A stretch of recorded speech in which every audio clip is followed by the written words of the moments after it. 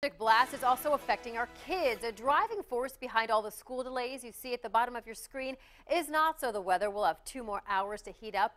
It's because of our children's school buses. Oh, she's pretty full.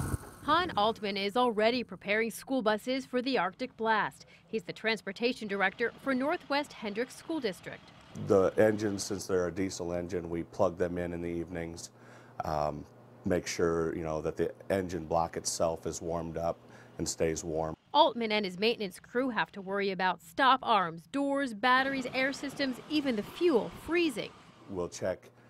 We've got some diesel additives that we can add to the fuel because the diesel fuel will gel up when it gets that cold. Altman's crew extends to the drivers. In this rural school district, about 90% of the drivers, like Travis Newsom, keep their school bus at home. Pretty much you have to plan ahead and get up in time to get out here and get them started. When it's going to be as cold as it is tomorrow, I'll probably start them 45 minutes before I leave. But ultimately, if it doesn't, then we get the call and we have to run out to wherever that bus is at and help get it started. Altman says the 2-hour delay gives everyone involved extra time for this and allows him to start up the buses already on school grounds, run them for about 30 minutes, turn them off, take care of any problems, and then send them on their way. The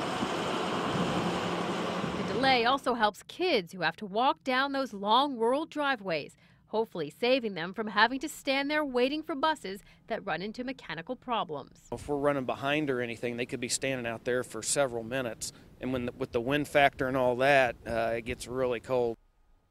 And remember, for a list of school delays and closings, just look at the scroll at the bottom of your screen or head online to theindychannel.com.